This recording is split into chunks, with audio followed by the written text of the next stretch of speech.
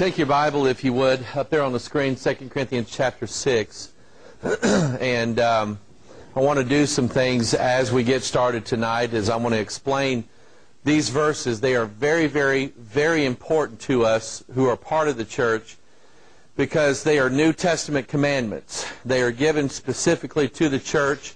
You can find them mirrored in the Old Testament, but they are given specifically to the church, and especially the church of the last days. There are things that we need to know before we approach the days that we're heading into. I also told you earlier in the week that tonight I would give a little bit of my testimony and about why did God bring me here? Why is God using me in this particular area? Because 10 years ago, everything that I'm going to show you tonight, 10 years ago, I was on the other side of this issue on practically all of these. In 1996, I was associate pastor at our church there, Bethel Free Will Baptist in Festus. Now, it's my home church, and I love the place, and I grew up there and have a lot of fondness for the place and for the people. And but at that time, I was in the ministry, but I was not attentive to listening to the Lord. I guess God was trying to talk to me, and eventually He did, but it took hard things for God to really get my attention. Probably some of you have been there. Can I hear you say amen? Amen. But I was in the ministry and had just in November of 1996, I had just taken over as pastor of Bethel Church under some very weird, unusual circumstances, and I won't talk about that tonight. But at that point, the moment I walked in that pastor's office, God slammed me. He took me and put me over His knee, and He began to apply the rod of chastening to His son, Mike Hoggard. I believe in that, don't you? I think that's good for us. God chose, in spite of my life, in spite of my disobedience, in spite of my rebellion, God chose to still give me grace. That's a good God. I think I'm going to hang with Him for a while. And so God began to get my attention, but there was work that had to be done at Mike Hoggard. And at that time, and I've made no bones about this, at that time, I could have preferred any Bible translation that you gave me. I would have used them. In fact, in Sunday school, I did. And then, towards, somewhere around as I took over the role of pastorate, I had this impression, because of what I was seeing going on, I felt like that I needed to perform. I felt like that I needed to really, I treated it like somebody in a business or something like that, or someone who has taken on employment somewhere, and they were trying to show everybody just how well they could do. And I thought that it was my job to increase Sunday school membership, to increase church enrollment, to bring people in. I thought it was my job to do all that stuff. And I had undertaken this mindset that was popular then and is even more so now, that you do whatever it takes no matter what. And we can no longer use old ways because old ways don't work. We have to use all the new methods and the new ways. So much so, and I was reading books at that time about how to appeal as a church to lost people. Only you can't call them lost people. You have to call them pre-churched people or unchurched people. You have to use all these little words and sayings because they don't understand them all. And all these other things that you have to do to try to lure people into your church.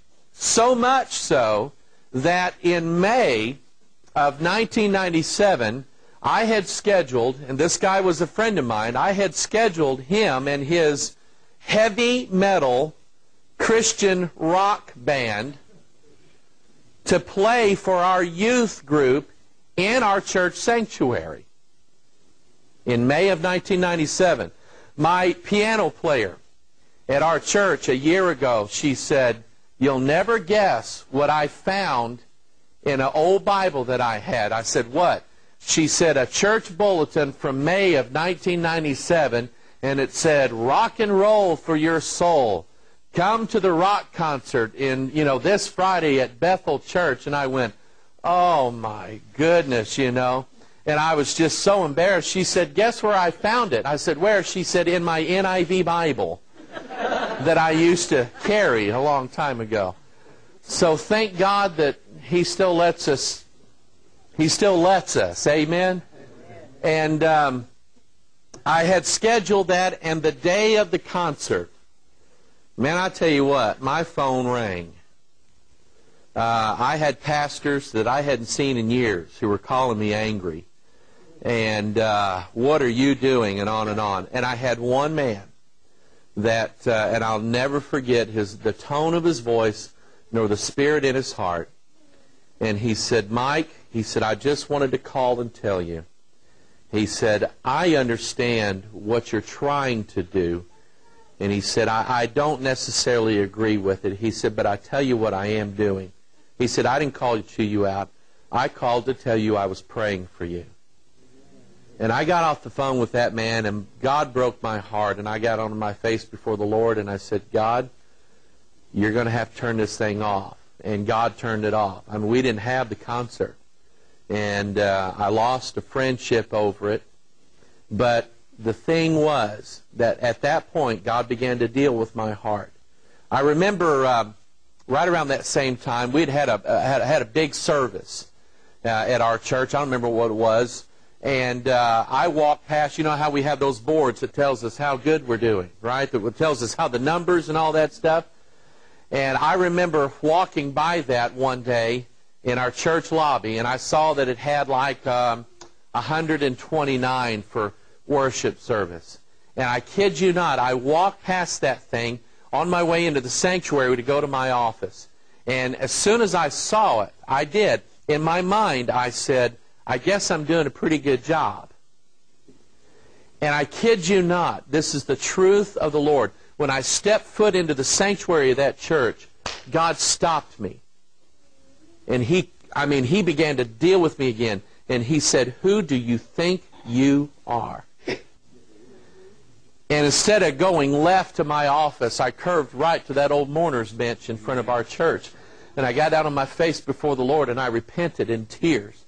And I said, God, you're right. And God dealt with my heart, and He said, Mike, I'll be in charge of who comes to your church. I'll bring them in, or I'll send them out.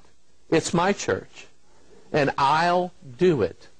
You just do what I tell you to do, and I'll worry about who comes and goes into your church. And you know what? God didn't so much chastise me as He did free me. I am no longer under the bondage of thinking that I have to perform every Sunday and put on a show to appeal either to saved people or less. Saved people can be as fickle as lost people here anymore. I no longer feel that I have to perform or I have to put on some show or I'm standing here before you tonight. I don't feel all that well. And a lot of times if I'm in my church and I'm feeling worse than I am, I'll get up and say, guys, I don't feel well. You need to pray for me. And I may not preach like I normally do, but you know what? It's up to God to take what I said and use it in people's lives. It's not up to me. That's something that I had to learn, and God, by His grace, taught me those things. So when I show you what I'm going to show you tonight, understand that I've been on the other side of this, and I know why they're doing what they're doing. And part of it is money. I'll be honest with you. The love of money is what? The root of all evil.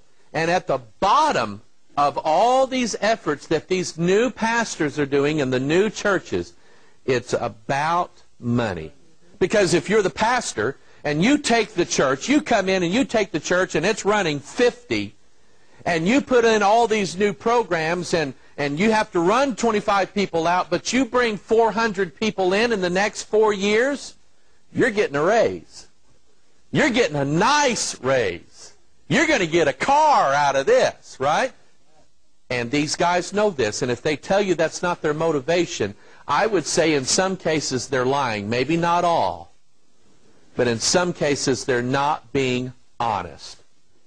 Now, I'm not saying this for every pastor. I'm just telling you, I know what I went through and I know what I thought. And I know there's other pastors out there who are thinking now just like I used to think.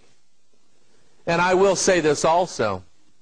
I do honestly believe from the bottom of my heart that there are men standing behind pulpits today who are not even born again. Who are not even born again. They have not a new nature in them. They love not the Lord, and they don't love that book. If they loved that book, they would hold to it, and there would be something different in that church. But it's obvious to me that we're not just dealing with, and I know, and I'm sending this video out to as many pastors as I can get a hold of. And maybe some of them are thinking about trying some of these methods, or maybe have implemented some of them in their church. And I want you to know, and I want everybody to know, that I'm not just going to harp on this stuff just because I'm trying to protect the old ways. That's not what it's about. I'm not taking a stand to keep pews in the sanctuary. I don't care if you sit on pews, mats, fluffy chairs. I don't care. But it's what is being preached, what is being sung, and what is being done in the house of God. That's where I'm going to focus tonight. And maybe so there's some pastors who are getting caught up in this thing because all their buddies are doing it. And I want to say, maybe you ought to step back and pray. Okay? If you don't believe what I say tonight, if you don't believe where I'm coming from, then you go to God and you ask Him. And He'll be right, won't He? Amen? He'll be right 100% of the time. And so you're there in 2 Corinthians chapter 6. Are you there? Say amen. Be ye not unequally yoked together with unbelievers. Remember from the teaching on the Da Vinci Code, there is an idea in the Scripture that is an absolute. God always separates things that are opposite of each other. You follow me so far? Light and dark. Give me some opposites out of the Bible. Light and darkness. Good and God and devil. Heaven. There's no intermediary, is there? So we know for a fact that, what's it, limbo or purgatory? Stupid, isn't it? It's like the intermediary between heaven and hell. And God said there is no such thing as either heaven or hell. In the garden, there was a tree of life and a tree of knowledge of good and evil, wasn't there? And Adam was supposed to go to one, stay away from the other. You see how it works? So here this same principle is here. Be ye not unequally yoked together with unbelievers. For what fellowship hath righteousness with unrighteousness? And what communion hath light with darkness? And what concord hath Christ with Belial? Or what part hath he that believeth with an infidel? And what agreement, here it is, what agreement hath the temple of God with idols? In other words, he says, here's a lost man here, and here's a saved man, and they're to be separate. He said over here is the devil, and here's Christ. They never came to an agreement, did they? Didn't happen. He said, now over here is the temple of idols, pagan worship. And he said the temple of God is to be over here. And there's nothing that they should ever agree on. What part hath the temple of God with the temple of idols? And so what I'm going to show you tonight is another conspiracy. I am just loaded with conspiracies. Another conspiracy, a diabolical one. One that comes right out of the Bible, one comes out of Satan's own heart. I will sit also upon the mount of the congregation. He means to rule over the church. So the devil has to transform the temple of God into the temple of idols. You follow that? So whatever's going on here in the church has to be transformed in order for the whole transformation to take place. And it's all about, remember what I taught you the other night about principalities. It's all about who's going to be in charge. And I don't know about you, but I'd rather go to a church where the Bible and the Holy Spirit of God is in charge. Amen? Amen. But that's not where these guys are going. Okay? Now, On some of my other videos, I've talked about this principle here. I call it the Hegelian dialect, but actually the devil loves to use this one because it has to do with what we just read here. This absolute that God said. In fact, God said, if you're in Babylon, what are you supposed to do if you're a Christian? Come out of Babylon and be ye separate, saith the Lord. Don't have any part to do with them. Because Babylon is going to burn, isn't it? And God said, you come out of Babylon and be not partakers of her sins, so that you are not partakers of her plagues. If Lot had stayed in Sodom, he'd have fried. So he had to come out of Sodom. You see how it works? Biblical illustration after illustration where God says, separate, separate, separate. Get away from them. Get away from them. That's the purpose of the wall that the watchman stands on. The wall is to separate those who are in the world from those who are in the church. Amen? Amen. So we have this principle here. We have thesis, which is one idea. We have antithesis, which is its exact opposite. We have light, we have darkness. The devil loves to take these two principles and fuse them together into a new synthesis or synthetic thing. You know what synthetics are, right? It's a mixture of two fabrics, opposite of each other. Okay? God said that it's an abomination for a man to wear the apparel of a woman, didn't he? And vice versa. See, that's how serious he is about this. He says, keep them separate. I believe a man ought to look like a man. Amen. And I believe a woman ought to look like a woman. Amen? Amen. But what do we see going around in our world today? We see a synthetic human being with a mixture of both male and female. And God said it's not right. Well, that's preaching that's been lost a long time ago, hasn't it? You don't hear sermons like that. Nobody wants to hear it. Too bad. It's the Word of God. Amen? It's the Word of God. So we have synthesis now. A new, two contradicting ideas kind of fused together. So what I'm going to show you tonight is the new synthetic church. It's a mixture of what God said, but then it's a mixture of the world. And God says, I'll not have anything to do with it. It's not right. And so He rejects that church. Okay? Now I'm going to deal with some things before your eyes. One of the things that really started to catch my attention was how this new church marketed itself. Marketing. Does anybody in here have anything to do with marketing? Does anybody run a business and you advertise? You have to advertise, don't you? You have to let people know. I mean, if you're going to sell something, you've got to let people, if you're going to have a sale, you've got to let people know about it. There's really nothing in itself wrong with it, but there are things that you can do. For instance, you say you advertise, okay? Do you know what bait and switch is? A lot of companies will use what's called bait and switch. They'll put an ad in the paper telling you that this particular product here, boy, it's on sale for practically nothing. Just show up. Well, you get there and they say, boy, sorry, but we just sold the last one to the guy that walked past you on the way out. But here's what we got here. See, it's wrong, isn't it? There's actually a law against bait and switch tactics in advertising and business. Okay?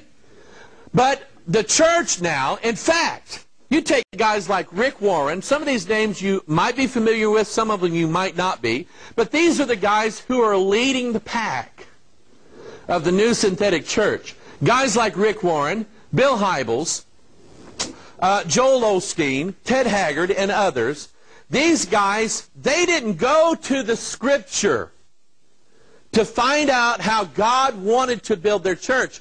They began to read marketing manuals. They began to read books written by New Age business leaders to tell them. And so they developed marketing strategies based upon what they were being told. And I'm going to show you some examples of how the new church markets itself today. But first I want you to look at Deuteronomy chapter 7. They're up on the screen. This caught my attention because I was at camp one day with a fellow pastor, and I did not know much about Rick Warren and the purpose-driven church thing. I knew a little bit about it, and I knew that I was uneasy about it. And I'm just not much for programs anyway. So here this pastor friend of mine comes in toting this purpose-driven church book. Now, he has just taken a church up in Kansas City, and he was under the same pressure on himself that I was at the time I took Bethel, and I could sense that in him. So he comes in reading this thing, and he's kind of reading it a little bit, and then he wants to discuss it with me, and I'm going, man, don't bring this up. But he says, have you read this, Mike? I said, no, I haven't really read it. He said, well, what do you think about it? And I said, I don't know. I said, I don't know what to think about it. I said, I just know that it's probably not for us in our church. Well, then he decides to go after me a little bit. Well, what is it about it that's not for your church? He said, we got to bring people in. We got to get people in the doors. We got to fill our churches. And I heard everything that I'd heard in myself about 10 years ago. And he unloaded on me in a friendly way. And I'm sitting there, and when I got up and left, I walked off and I said, Lord, I don't know. Should I read that book? I mean, shouldn't I be doing more? Should I try something? And I was really quick, but I asked God, I said, God, you're going to have to show me. And I went to a place and I grabbed my Bible, and I kid you not, I opened it up to Deuteronomy chapter 7. And this is what God said. Wherefore it shall come to pass. Now I like that phrase. It shall, not maybe, shall come to pass if you hearken to these judgments and keep and do them, that the Lord thy God shall keep unto thee the covenant and the mercy which he sware unto thy fathers. And he will love thee and bless thee. And what? Multiply. Who's going to multiply them? God is. Think about it. Who's in charge of birth? Think about it. When 8 people went on the ark, a year later, how many people walked off the ark? 8 people. Isn't it funny that they didn't multiply? I mean, you had 3 sons and their 3 wives, but there were no births there. Why? God said no. Okay? It wasn't until they all came off the ark. I don't believe that there was a calf born on the ark, because it wasn't until they came off the ark that God said, be fruitful and multiply. God's in charge of that, isn't he? See, and why? Why is it so important that God is in charge of raising the attendance in the church? It's exactly right. That way the glory doesn't go to him, because that's not where it belongs. Or it doesn't go to me, because it doesn't belong here. To God be the glory. Great things he hath done. So who's in charge of raising church attendance? God is. And God alone. That takes the pressure off, doesn't it? Whew. Okay? But now these guys think that it's their job. And they think that because Rick Warren told them so. Rick Warren said, it's your job, Pastor, to bring these guys in. So Rick Warren said this: it's a myth that all you need is prayer and dedication to grow a healthy church. He said that's not true. He said some of the most dedicated prayer warriors I know are pastors of dying churches. It really bothers me that some pastors' conferences promote that myth. You know, the myth he's talking about, right, is prayer. He says it's a myth. Leaving pastors feeling discouraged and guilty instead of encouraged. We've all heard speakers claim, if you'll just pray more, preach the word, and be dedicated, then your church will grow. Well, that's just not true. I can show you thousands of churches where pastors are doctrinally sound, they love the Lord, they're committed and spirit-filled, and yet their churches are dying on the vine. That's Rick Warren. That's his philosophy. So God says, obey my statutes and keep them, and call upon me, and I'll multiply you. Rick Warren said, no, no, no, we can't believe that. That's not what it takes. It's a myth. You see where we're going tonight? Amen? Amen. James said, ye lust and have not, ye kill and desire to have and cannot attain, you fight and war, yet ye have not. Why? You ask not. He didn't say you have not because you didn't do a good job, or you didn't go out and shake the leaves enough, or you didn't go out and do this. That's not what James said. James said you don't have people because you didn't ask for them. I believe prayer can build a Sunday school. I believe prayer can build a church. And so what if you ain't got 10,000 people come to your church? If you're on your knees praying, Pastor, I guarantee you your church is going to be solid as a rock. They're growing in here. Amen? They're growing in here. Romans 8:32, he that spared not his own son, but delivered him up for us all, how shall he not with him also freely give us all things? See, you're looking at it, guy. You know my testimony. I believe God answers prayers. I believe he gives us because we ask. Take a look at these brochures that the new churches give out in the mail.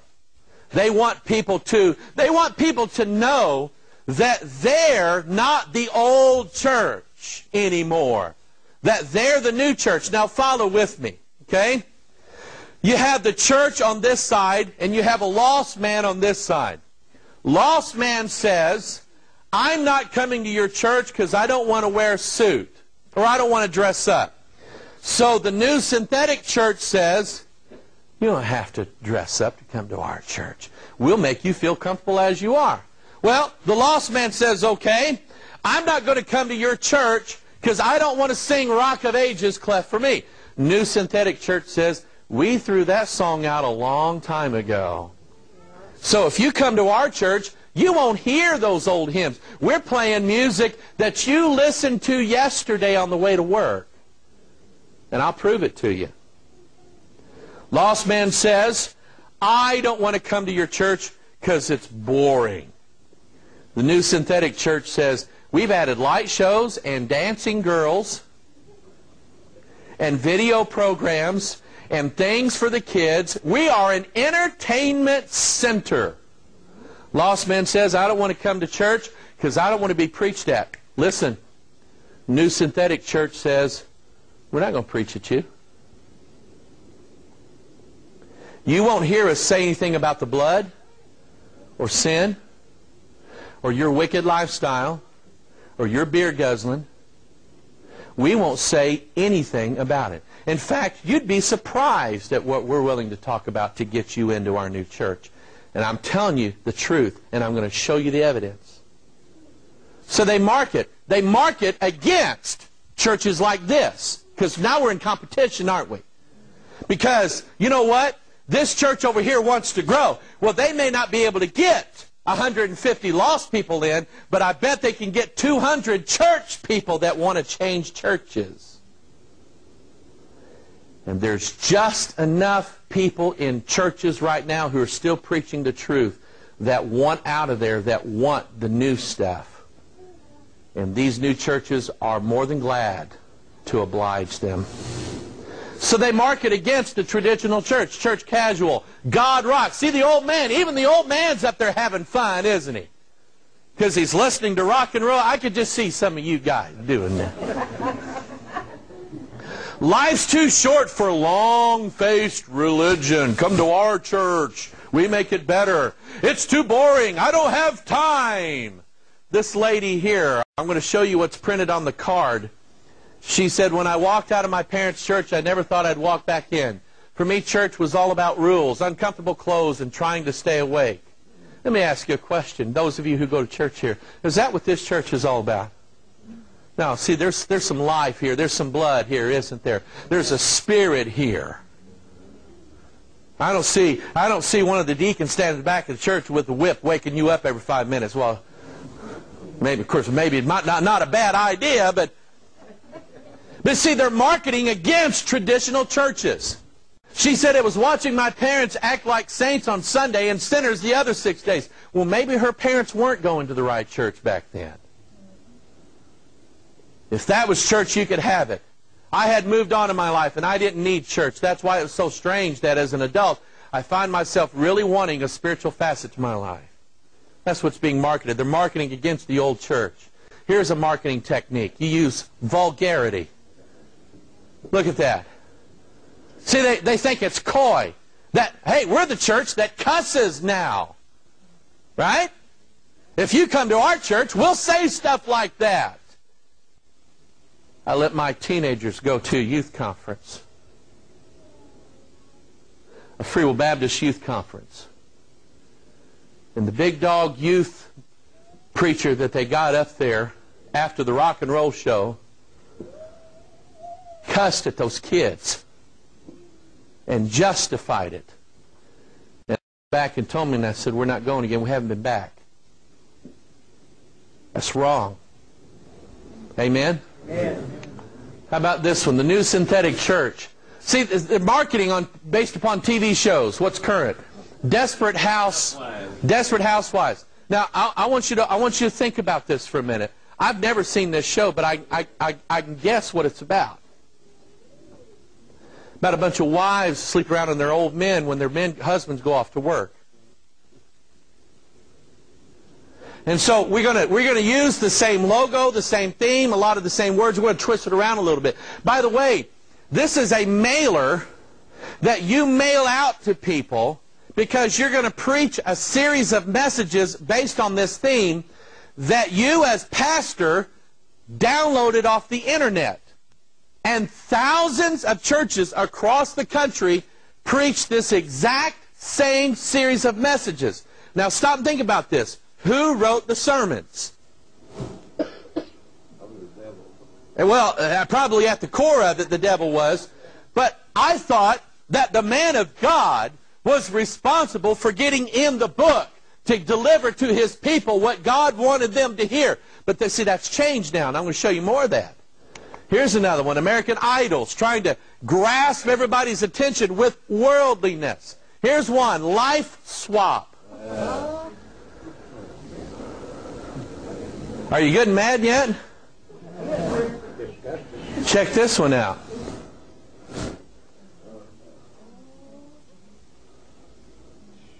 See, you send that to an old guy in the mail. Or you hang it on his door. If you'll come to church. Now, anybody that knows anything about marketing, they know that sex sells. This is going to get worse tonight. But they know that sex sells. So the church,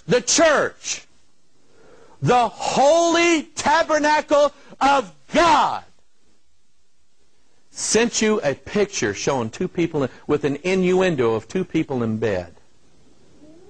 And they said, come to church, we've got more. One church even took this, put it on a billboard.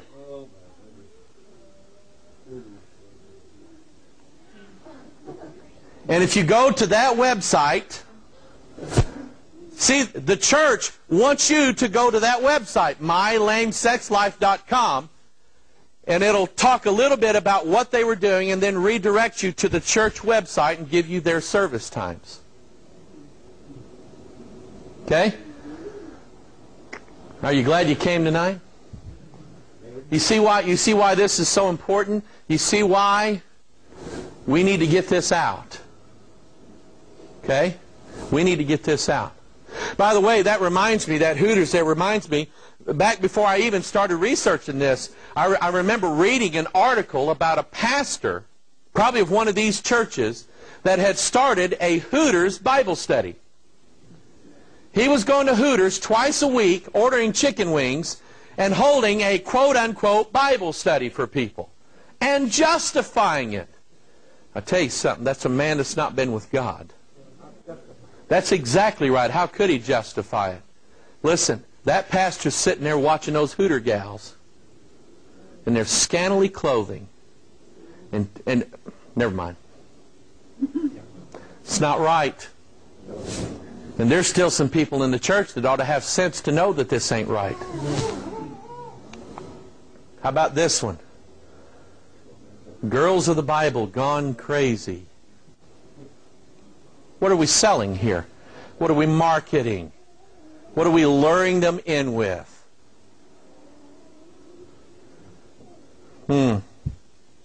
Babylon is trying to take over the church, isn't she? Mystery Babylon the Great is trying to take over the church, isn't she? And what is Mystery Babylon the mother of? Harlots. That's exactly right. Okay? See, it's coming right out of the Bible, isn't it? God saw this a long time ago. Here's Jesus, the homeboy. What's up? Does anybody remember where that phrase came from? Wasn't a TV show? Beer commercials.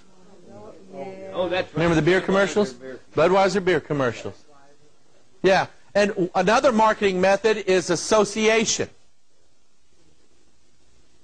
So what are they associating our Savior with? Something that all these people would remember from a Budweiser ad. Okay? Here's a church, a hippie church called The Way.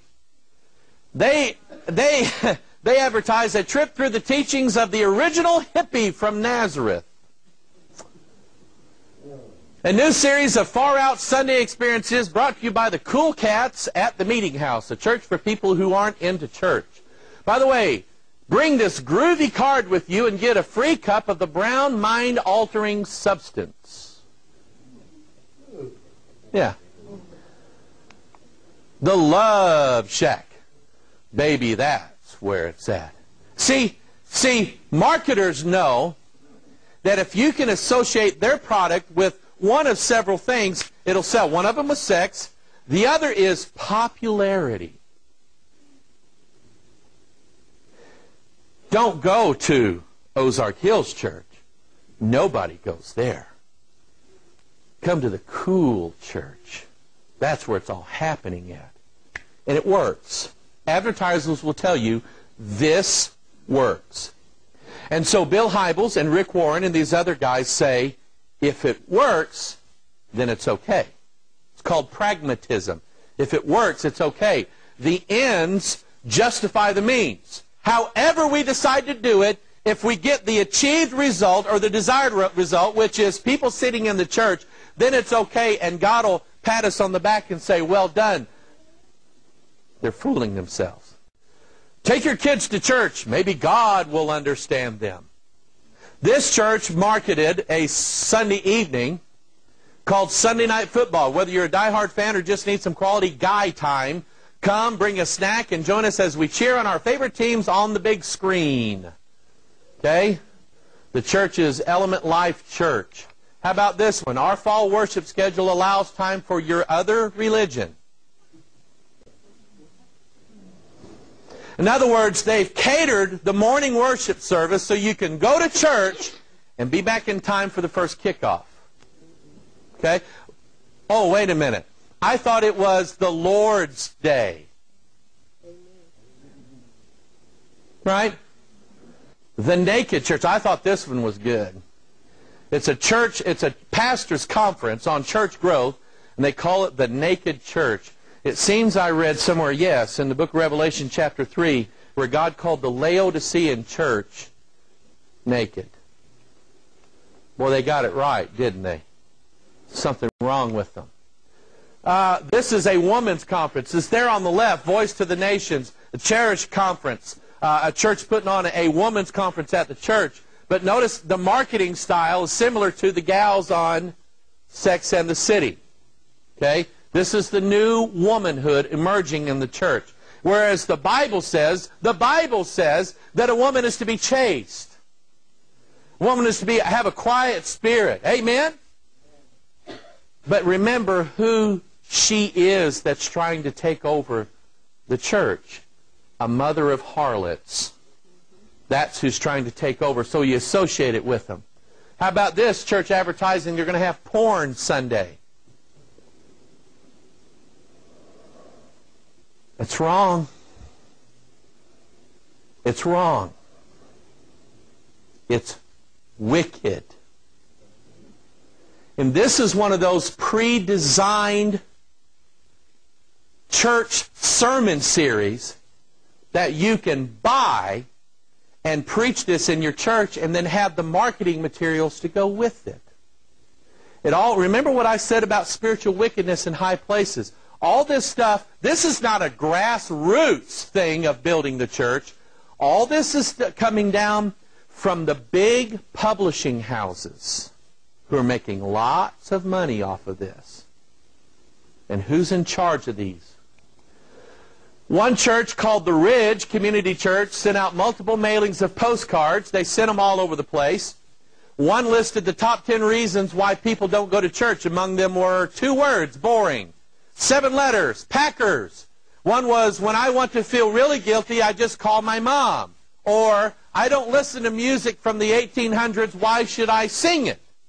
They say, those are the reasons why you don't go to church. Flip the card around, and they say, we don't do any of that stuff, so you can come to our church. This same church calls itself a church for people who don't like going to church. And they meet in a movie theater, and in their inaugural service passed out communion wafers from a popcorn bucket. That is blasphemy. It's sick, and it's blasphemy. But it's all about the edge. Who's got the edge now?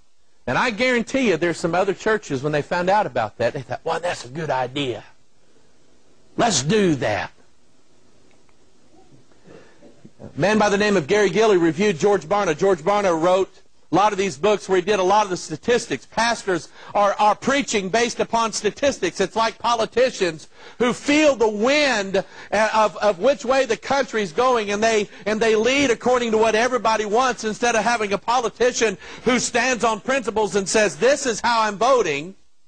The politician will go, oh, I think the country wants this, and so he'll do that, and he does that to get reelected, right? And so George Barna and these other guys, they wrote out all these statistics about what it would take to get people in church. The pastors all read the books. I read the books, saw the statistics, and thought, man, we got to do this, we got to do that. George Barna wrote all this stuff, and the pastor said, man, we got to do all this stuff. This is how the lost people are. Man, why didn't they just read this one? See, the Bible says there's simplicity in Christ. Even for the pastor, it's supposed to be simple, because we're not very smart.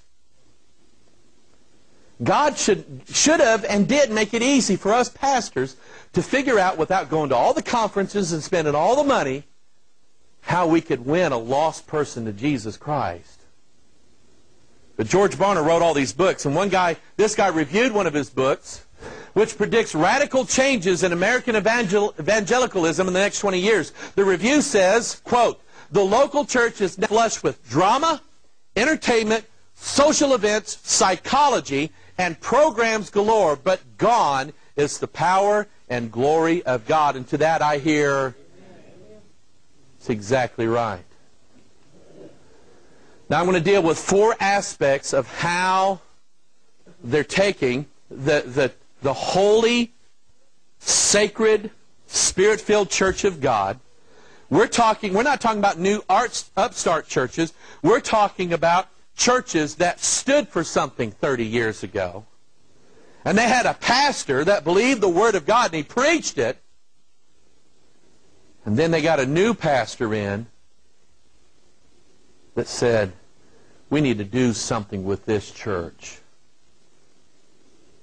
And I'll say this, and any pastor that watches this knows that I'm telling the truth, because it happens just about every place where they're going to bring in and implement all these new programs, including purpose-driven, that those who sit in that church, don't care how long you've been there, if you don't like it, there's the door, and they'll tell you that. They will put you out on the street. Because what they can't have is you going to the other church members saying, this is not right, guys. This is not right. So what? And I kid you not, it's taught at the pastors' conferences when they're training them how to transfer their church from what they call a traditional church to the new synthetic church. They actually train those pastors on ways of getting rid of those people. Because you can't be there if you're going to go against the system.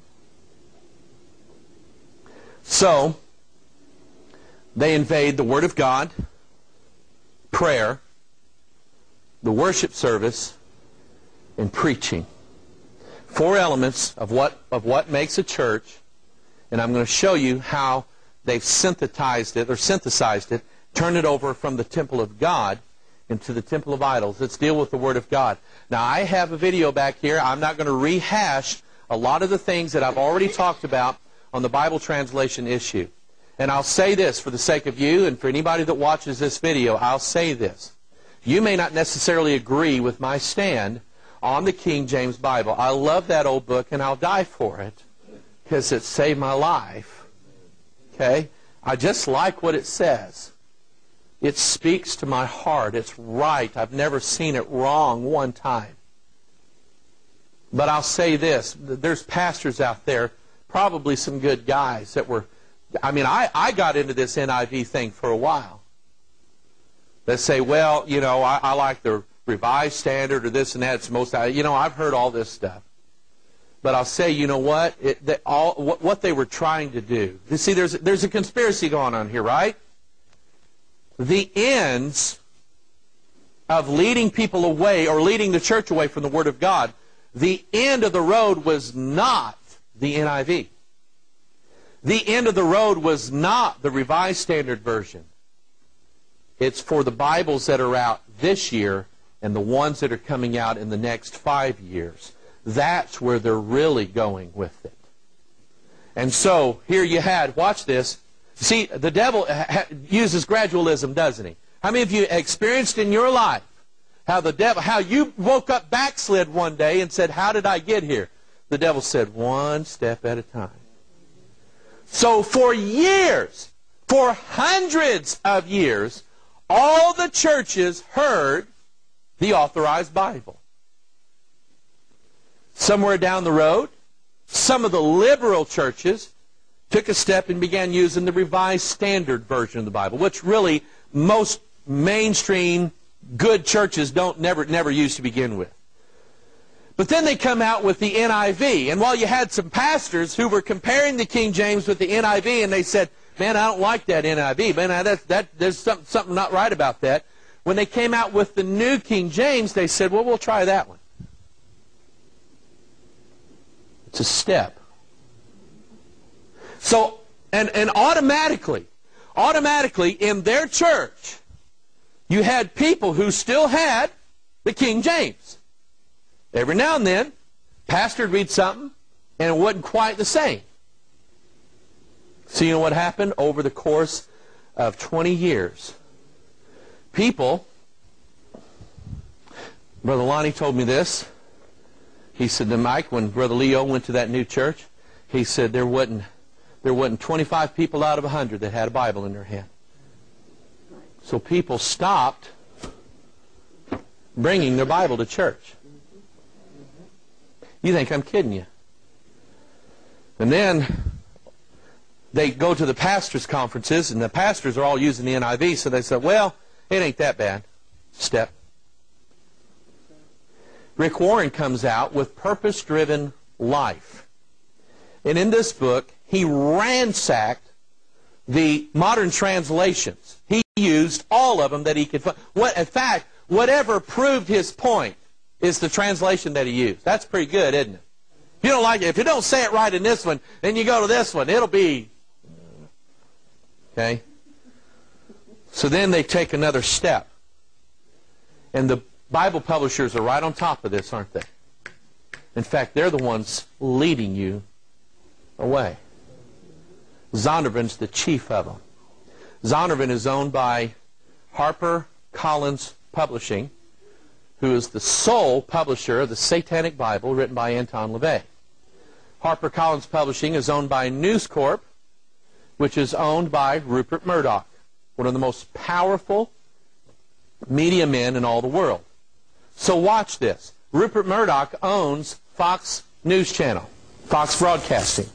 Rupert Murdoch owns Zondervan Publishing.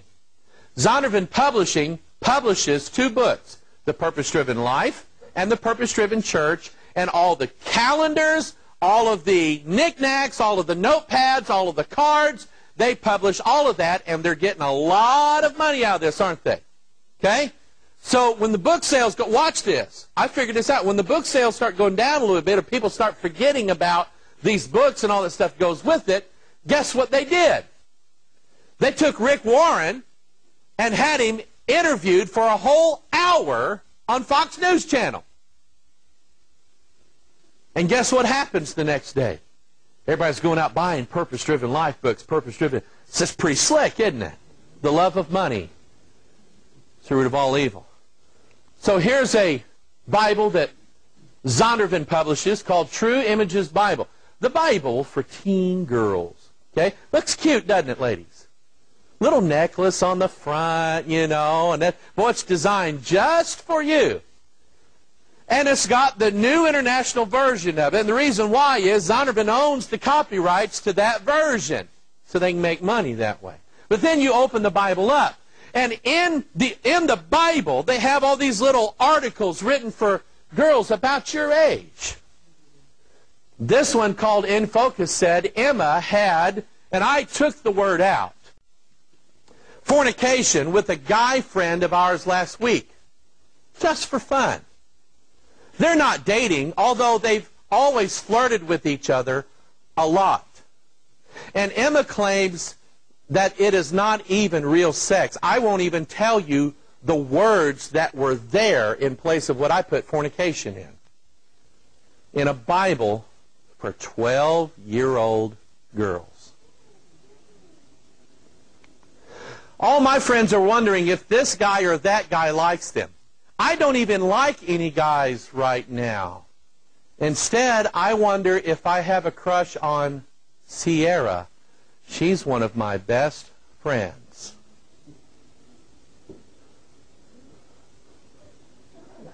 The girls are going, so ought the church.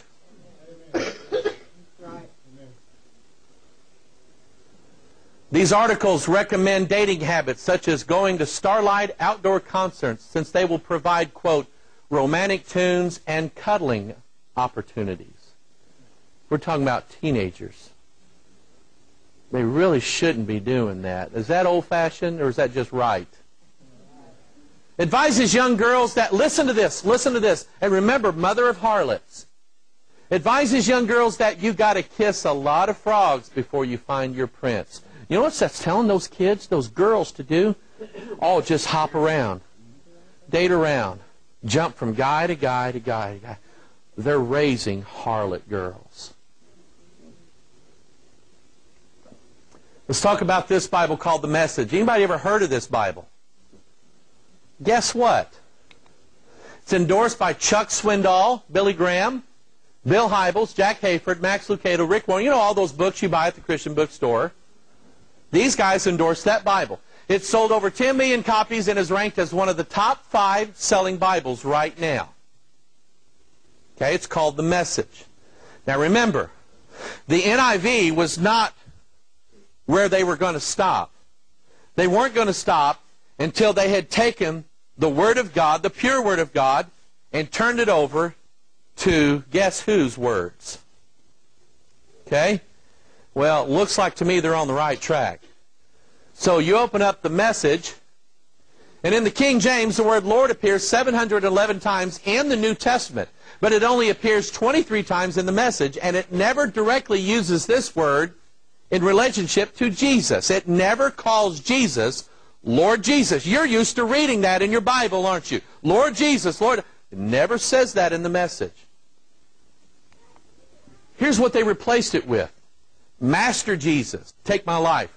The one who raised up Master Jesus. The grace of Master Jesus be with all of you. Yes, come, Master Jesus. That word master, it's a New Age term. The New Age movement teaches the appearing of what's called ascended masters. And the New Age movement teaches that Jesus was one of these masters. So this Message Bible has already New Age overtones to it by calling Jesus Master Jesus. They're giving him the title that the New Age gives to Jesus, who have come and will come and bring the world to a new age, or newage, because it rhymes with sewage, of enlightenment. Jesus, here's what the New Agers say. Jesus to the New Age is a man ascended to be a master. A basic tenet of the New Age thinking is that of the Master Jesus. Here's another one. Master God. Who am I, my Master God? Master God, only you know that. The Masters, according to New Age writers, are the custodians of the divine plan for this planet. In Deuteronomy chapter 32, verse 8, this is the way that the Message renders this verse. When the high God gave the nations their stake, gave them their place on earth, he put each of the peoples with the boundaries under the care of the divine guardians. Do you know what it says in the King James? Children of Israel. But they've called them the divine guardians. That is another New Age term. Since the one who said, these are quotes from the Message. They call Jesus the one, the one, the one. The one who saves, and those who are saved have a common origin. No one has ever seen the Father except the one. Did you think I was the one? And that phrase, the one, according to the New Age movement, the Christ self then has communication with the Father, who in both principle and person is the presence of God, the I am that I am, or the I am presence. This inevitably brings in the concept of the presence. The presence. That's another New Age term. And so in the message, I abbreviated the Message up there on the screen. Yeah. According to the Mess, their rendering says, I saw a great white throne and the one, by the way, the one is a New Age term for the Antichrist. The one who is going to rise up. Has anybody seen the Matrix movie? What was Neo? He was the one. That whole series was the Wachowski brothers ransacked human religion to put it in those three movies, and Neo was intended to be, you see, he died and was born again, and he is the one, the Savior of earth, the Antichrist. Nothing could stand before or against the presence. No one has ever gone up into the presence of God except the one who came down from that presence. That's what they're calling God. Notice what they talk about power that a Christian has. When someone gives you a hard time, respond with the energies of prayer. This is a quote from the Message Bible. The energies of prayer. That energy is God's energy, and energy deep within you. All this energy issues from God. It sounds like one of those weird guys from California going, ooh, I love your energy, dude. New Age philosophy. This is a New Age Bible. And I saw little kids at camp carrying this one around. And their pastor, who has no discernment. Oh, it's okay. You can understand it, right?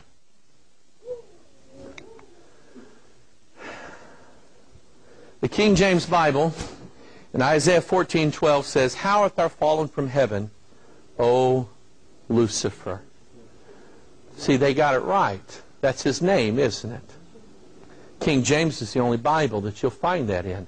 All the others, the new translations, they changed it. NIV calls him Morning Star, but the Morning Star is Jesus.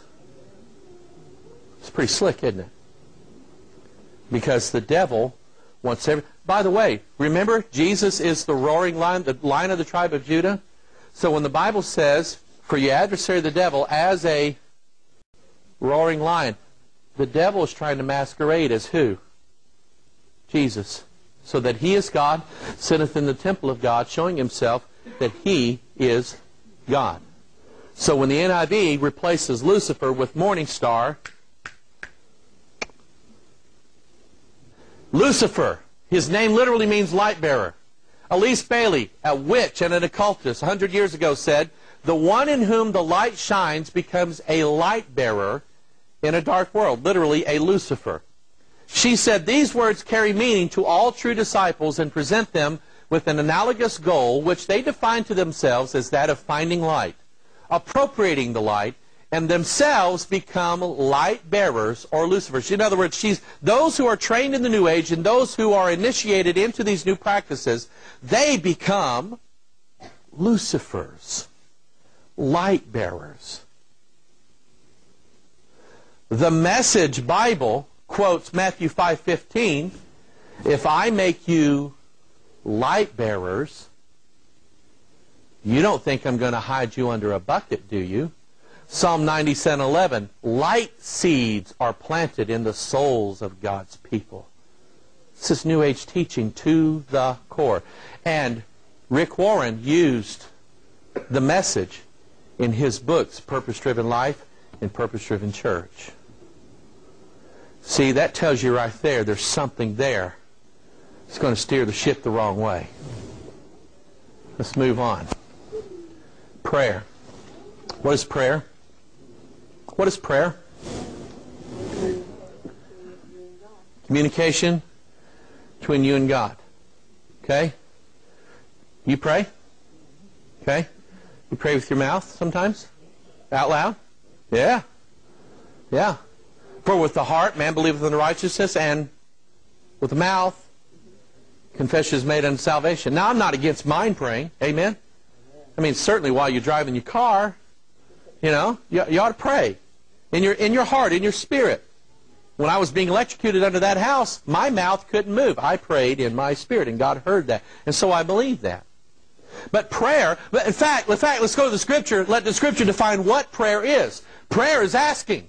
1 Timothy, "I exhort therefore, first of all, that supplications." What is supplication? Look at the word. It has S-U-P-P-L. What is a supply? How many of you need supplies? Amen? More fish. We just had fish fry tonight, so we need more fish. That's supplies. Amen? And where are we supposed to get our supplies from? God who will supply all your needs according to His riches and glory. That's what a supplication is.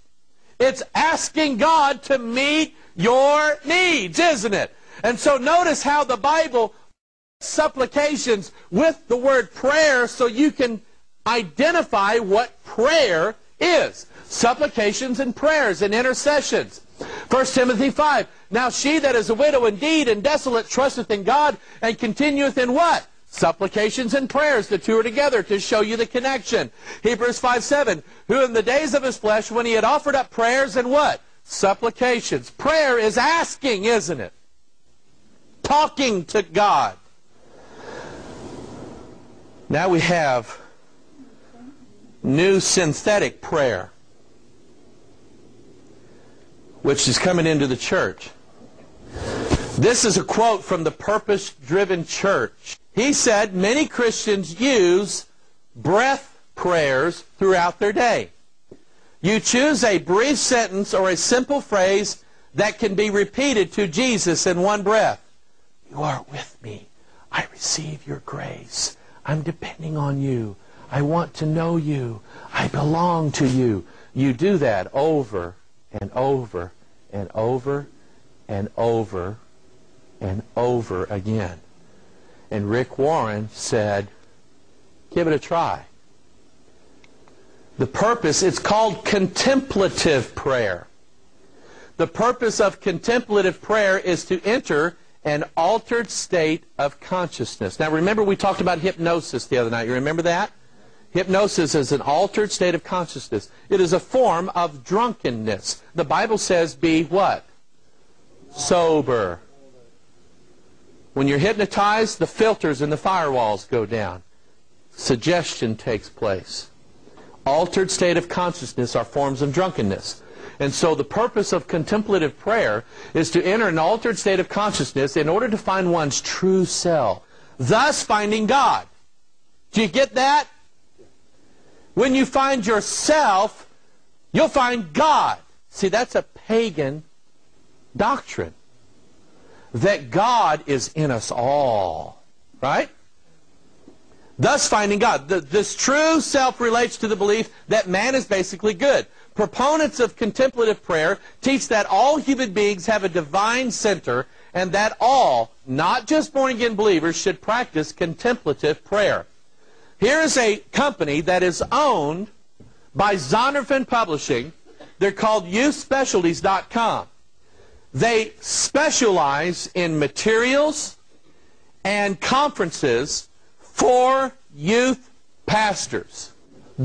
One of the founders of YouthSpecialties.com wrote an article about contemplative prayer. This is what he said. He was talking to a lady, and he was talking about meditation. And she said, "You're going to teach us to meditate?" she asked. "That's right," I said. "Isn't that New Age or Buddhist?" she asked. "Well, Buddhists do meditate, and there are many in New Age meditative practices, but what I'm going to teach you is Christian meditation." I silently promised myself to never use the word meditation in public Christian setting ever again. So right there, he's saying, I'm going to mislead people from now on. I'm going to use a different word. She said, "What's the difference?" He said, "Well, on the surface, nothing. The approach to meditation for a Buddhist looks an awful like what I do.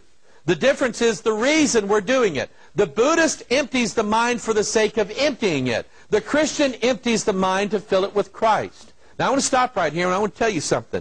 Never at one time does the Bible tell you to empty your mind. And if you're ever in a religious service and some guy tells you, listen to me young people, if some guy tells you to empty your mind, if you're at school and your teacher tells you to lay on the floor and empty your mind, you run home and tell your mom and daddy. Because they are trying to introduce to you New Age techniques of opening up your soul to the devil. Does the Bible say anything about meditate? Yes. Paul gives us 8 things, and he said, think on these things. Whatsoever is pure, whatsoever is true, whatsoever is lovely. And when the Bible tells us to meditate, it doesn't tell us to empty our mind. It tells us to meditate on what? The Word of God. That means get that thing, get out. That means, number one, read the book. Amen? You know why this stuff's taken over the church? Because people forgot to read the Bible anymore. So I'm giving you homework assignment. When you walk out of here, now go home and read that book. Amen?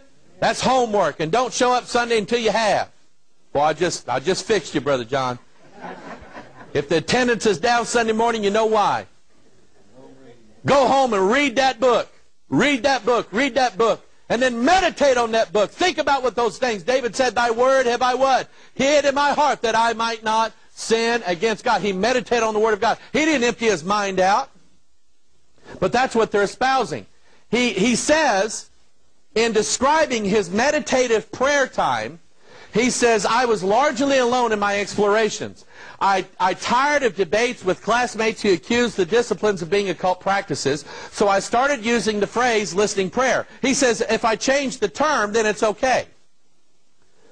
When I talked about my own experiences in meditation, I built myself a prayer room. Listen to this. A tiny sanctuary in a basement closet filled with books on spiritual disciplines, contemplative prayer, and Christian mysticism. The occult mixed into Christianity is what it is. In that space, I lit candles, burned incense, hung rosaries, and listened to tapes of Benedictine monks. Now, this is the guy who's training your youth pastors. And the youth pastors are taking this stuff back to the church. Hey, kids, we're going to try something neat this Friday night at the youth meeting. And Mom and Daddy never found out about it. Christian contemplative prayer is the opening of mind and heart, our whole being, to God, the ultimate mystery, beyond thoughts, words, and emotion, whom we know by faith is within us, closer than breathing, thinking, feeling, and choosing, even closer than consciousness itself. The root of all prayer is interior silence. Now, we've already seen from the Bible that that's not true. The root of prayer is asking. But it's thanking God. That's very good. But they say that the root of prayer is nothing, silence. Though we think of prayer as thoughts or feelings expressed in words, this is only one expression.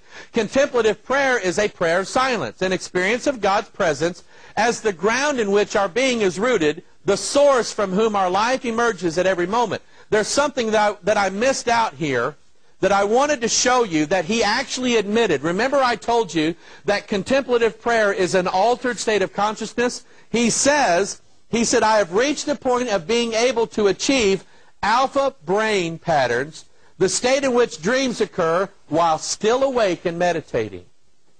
He is admitting that this brings you to a state of drunkenness. Contemplative prayer can develop our relationship with Jesus Christ so that we commune with God beyond words, thoughts, feelings, and actions. These are websites dedicated to contemplative prayer. Here is Nav Press, and this is a Sunday school literature handout teaching little kids how to do contemplative prayer. And basically, if you don't understand what I'm talking about, I'm going to sit on the altar. Here we go. Yeah. In the middle. Contemplative prayer is you get alone, you block out everything, you close your eyes. You might have some kind of chant music in the background, or you might chant yourself, and you completely empty your mind of all thoughts, all expressions, everything, and you wait until you begin to hear a voice.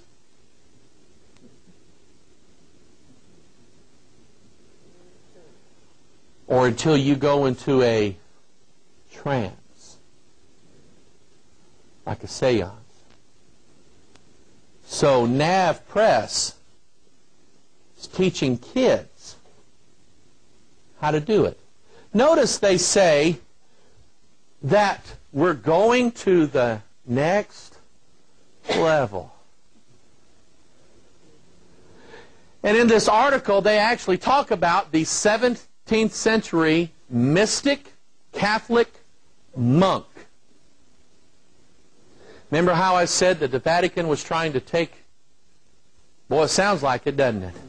When we think that we have to listen and do what monks did in order to get closer to God, something's wrong. This is for kids. This is for little kids. You see, they know they're not going to get you. Without being offensive, because you're too old.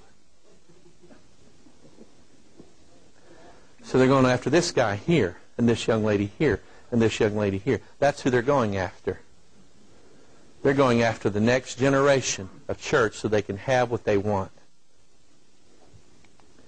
From youthspecialties.com, they also talk about deep breathing. You sit down and you, take in God, deep breathing. A practice often used in New Age meditation techniques, yoga and hypnosis. They have a thing called Lectio Divina, or Logos meditation. It's called sacred reading, a slow meditating on a portion of Scripture. Watch this, without exegesis or analysis. And what that means is you pick a piece of Scripture and you meditate on it, but you don't think about what it means. You chant it over and over and over and over again. It's similar to a chant used in yoga. And even yoga now is being marketed to Christians, to churches.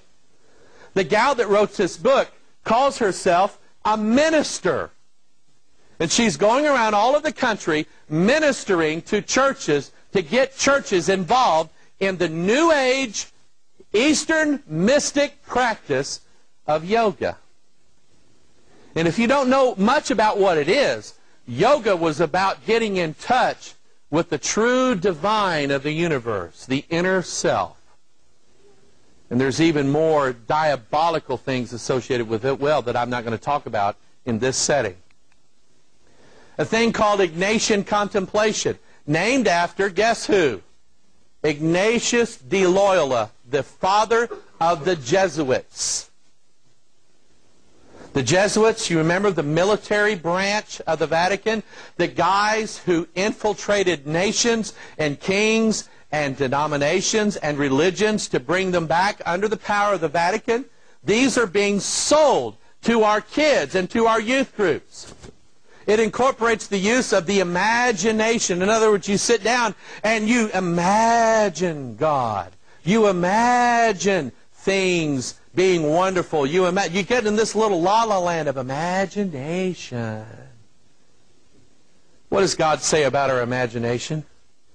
He said the imagination of man's heart is evil from his youth. The Bible says to cast down imaginations. Said don't use them. Labyrinth prayer walking is another thing they're introducing. Mazes. And you go to Europe, you see these old Catholic churches with mazes built into the sanctuary. They're designed for people to walk the labyrinth or the maze. And on this labyrinth there are 11 stations. And you walk, meditating, and you stop. You know what you're talking about. You stop at one of the stations and you meditate on this thing.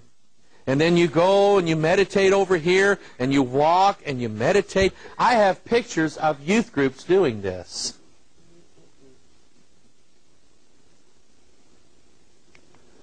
Does Rick Warren promote this? In an issue of Rick Warren's newsletter, Saddleback Pastor Lawrence Witt said, "The goal of solitude or contemplative prayer is not so much to unplug from my crazy world as it is to change frequencies."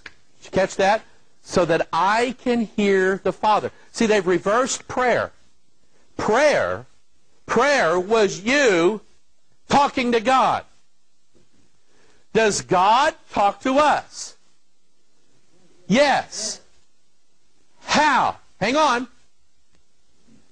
Change frequencies is a New Age term for the alpha state and altered state of consciousness. Rick Warren says, go for it. Witt admits that this comes by repeating a phrase or a word over and over again. Now see what the Bible says about how we hear from God. Does the Bible say, now sit down, wad your legs up? Boy, I can't do that, so I'm not even going to try. Empty your mind, chant, and I'll talk to you. Did God say that? Look at what God did say. When all Israel has come to appear before the Lord thy God in the place which he shall choose, thou shalt read this law before all Israel. How? In their hearing. Hearing from God is from the book. Behold, the days come, as saith the Lord God, that I will send a famine in the land, not a famine of bread nor a thirst for water, but what? Of hearing the words of the Lord. See? Remember what I said the other night about principalities? Principalities says, take the book away. So they took the book away, but you got to replace it with something else so you can hear from God. So they replaced it with all these New Age practices. They are things supposedly hearing from God without the Word. And I want to tell you something. God doesn't talk outside of that book. He don't talk to nobody outside of that book. Amen? The book and the Holy Ghost of God are the two witnesses that you need to know whether or not God's a-talking. And don't tell me otherwise either. Where have we gone? In the Protestant church, for crying out loud. The church that separated from Rome because Rome said, the Holy Father tells us what God says. And we said, no, that's not true. We believe sola scriptura, which means only the Word of God. But now we've abandoned that. See, remember the NIV wasn't where we were going. We were going completely away from the Bible itself. So then faith cometh by hearing, and hearing by the Word of God. Watch this, he that turneth away his ear from hearing the law, look what God said about his prayer. Even his prayer shall be what? They're committing abominations when they sit with their youth groups and their focus and their worship. Listen to this.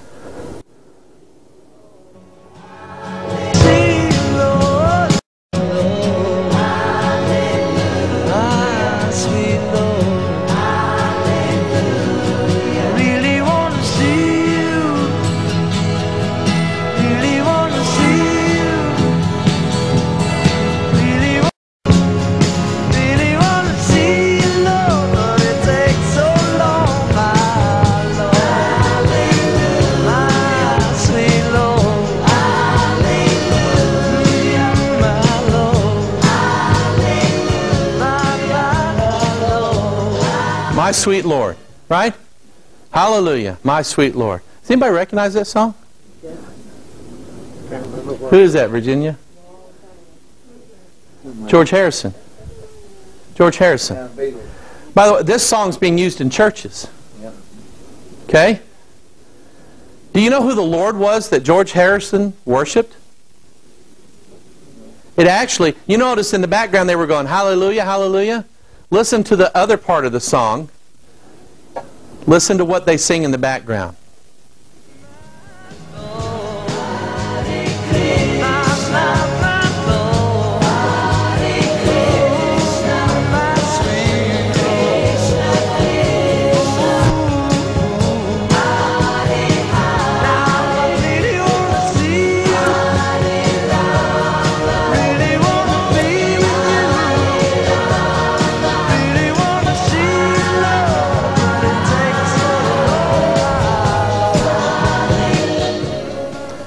Hare Krishna. Hare Krishna. George Harrison was an occultist following Eastern mysticism. This song's being played in churches as a worship song. So how do you identify? When all they say, listen to this, when all they say in the worship service are songs devoted to you, you're hard-pressed in the new songs to find Jesus mentioned. It's you. So how do you know? How do you know? Especially when God said this. But when you pray, use not what? Don't do it over and over and over and over again, as the heathen do. God said that chant to the sound of the viol and invent to themselves instruments of music like David, that drink wine in bowls and anoint themselves with the chief ointments. But they are not grieved for the affliction of Joseph. Therefore, you know what that's telling you? Is that they invent all kinds of instruments and sing all kinds of songs, but they're not grieved over sin.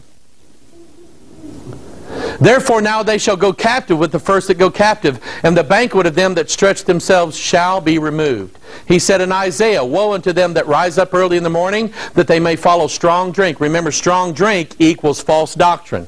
That continue until night, till wine inflame them. And the harp and the viol and the tabret and the pipe and the wine are in their feast. But they regard not the work of the Lord, neither consider the operation of His hands. If it's a church service and they call it worship, and yet the whole service has nothing to do with Christ, the blood, and the atonement for sins, it's not church. From uspecialties.com. Here we go again. Singing is one of the most essential elements of worship. Short songs repeated again and again. Wait a minute. Jesus just got done saying, don't do that. It's just like little kids. You tell little kids, don't go in there. What are they going to do? They're going in there. We are like children. Jesus said, don't do it. So what are we going to do? He said, short songs repeated again and again give it a meditative character. He's saying the music is going to lead you into alpha state, altered forms of consciousness. That's what he said. Using just a few words, they express a basic reality of faith. Skipping on down, meditative singing thus becomes a way of listening to God. Did you catch that? Let the music lull you into that state so you can then listen to God. That's not Bible, is it? That's not Bible. That's why the music is designed the way it is. Here's what one pastor of a church said.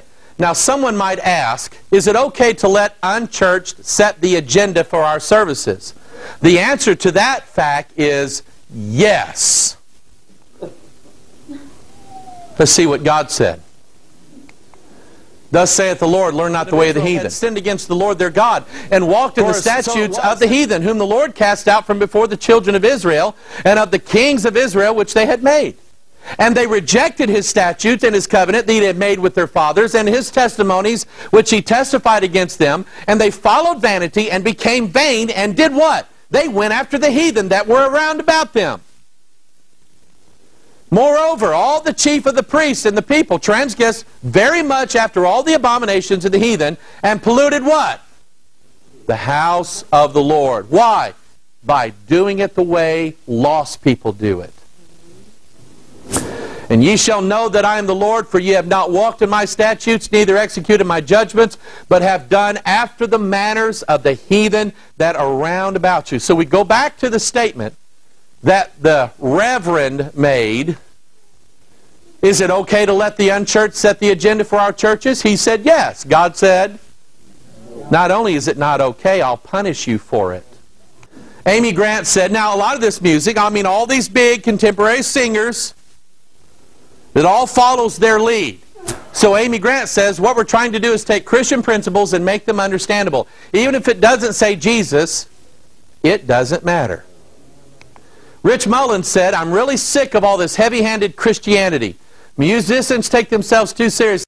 They should have more fun and should stop preaching. The Birmingham News said, if you were not familiar with Michael W. Smith's standing in the world of contemporary Christian music, you might attend one of his concerts and come out none the wiser. In other words, said, if you didn't know he was a Christian singer, when you got there, you wouldn't know it when you left. That's what the news said. Jason Martin of Starflyer 59, a contemporary Christian music group, said a lot of bands, the reason they get so turned off is because you have to put the word Jesus in every line. That's why so many bands get almost anti-Jesus in their lyrics, even though they're Christians. Michael Card said, the lyrics of a good number of the songs don't reveal anything specifically Christian. Not a lot of the big songs are identifiably Christian. These are the ones being sung in the churches now. John chapter 12, Jesus said, nevertheless, or the Bible says, nevertheless among the chief of the rulers also many believed on him, but because of the Pharisees they did not confess him, lest they should be put out of the synagogue. Why? For they loved the praise of men more than the praise of God. What drives the contemporary Christian music industry? God, the Scriptures, the Holy Ghost, what? Money. And the money doesn't come if the people don't like the song. So they love the praise of men more than the praise of God. Even though they believe in Jesus. That's what it says here. But he turned and said unto Peter, get thee behind me, Satan. Thou art an offense unto me. Why? For thou savorest not the things that be of God, but those that be of men. You know what the word savor is, don't you? It's when you take that T-bone steak and you put them spices on it and you stick that on that grill. Yeah! And you start sucking in them fumes, man. And you go, man, I want that. And then you put it in your mouth and you just suck on it. Right? Right. We've all eaten here. Amen? So when, yeah. So when you savor something, when you savor the things of men, you drive by that tavern and you hear that music and you go, oh man. That's good.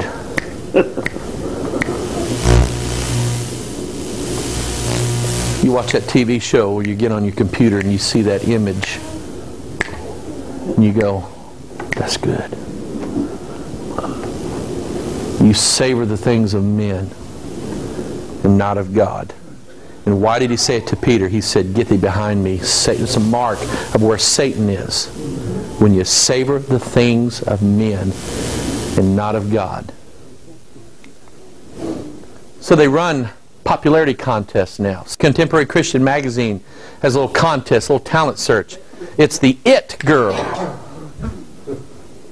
And they're looking for a young lady that they can promote on an album or something like that. And are they looking for the godly young lady who's full of Christian character, who has the recommendation of her parents and her pastor, and who is the admiration of her peers because she is a godly Christian young lady? No. She has to look good in jeans and a tight shirt. She has to dance well and sing well. Christian concerts here up on the screen. Christian concerts. By the way, the youth conferences look like this too. The youth conferences. So don't get mad at your pastor when you say, well, Pastor, all the other churches are going to the youth conference. How come we can't send our kids? Pastor says, I know what's going on there. And you can take your kid if you want to, but we're not going. Don't get mad at him. He's watching for your souls. But you know what happens? They do get mad at the preacher. And then they go down the road to the new community church because their kids are going to the youth conference. So that church, running 700 people, has gained a family of 5.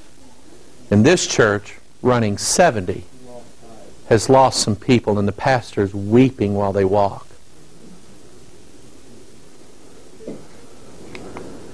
The Dallas Morning News, concerning a DC talk concert called The Freak Show, said as teenagers' shrieks filled the Dallas Convention Center, one of the relatively few grown-ups in the sold-out crowd observed, "This is just like the Beatles." Christian.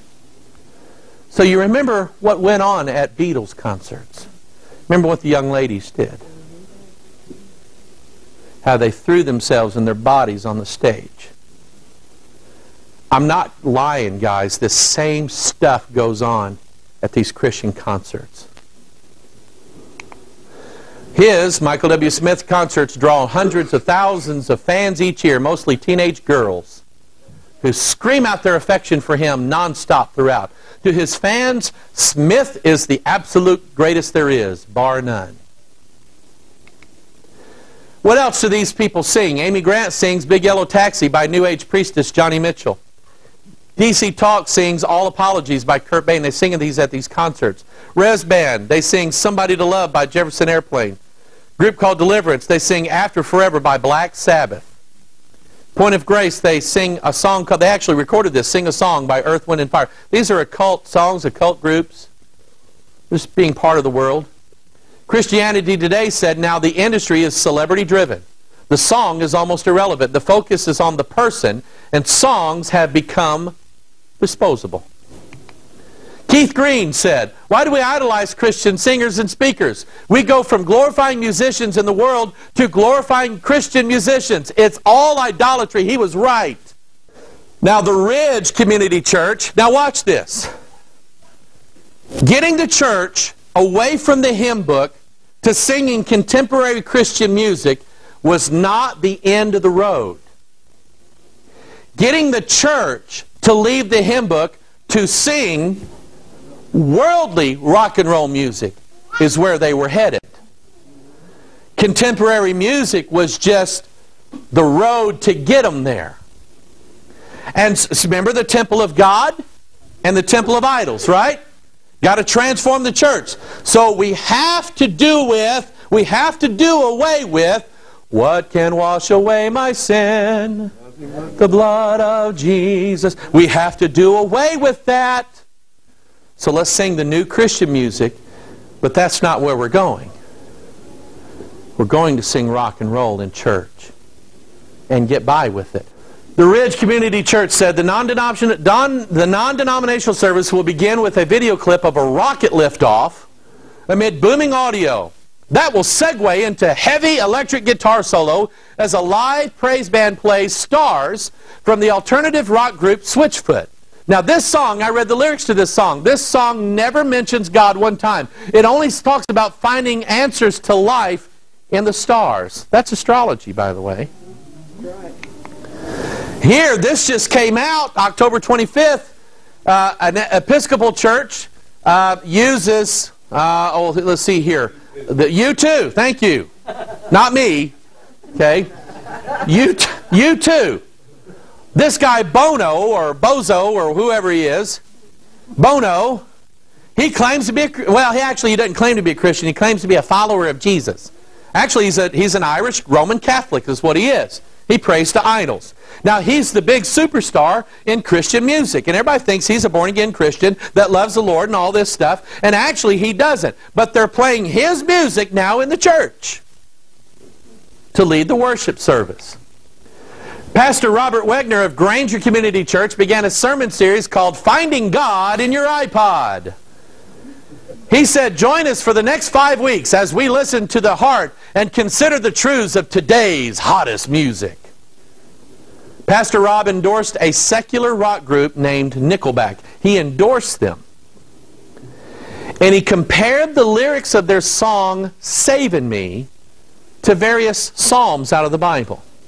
Now, you don't know what this song says, but I'm going to show you.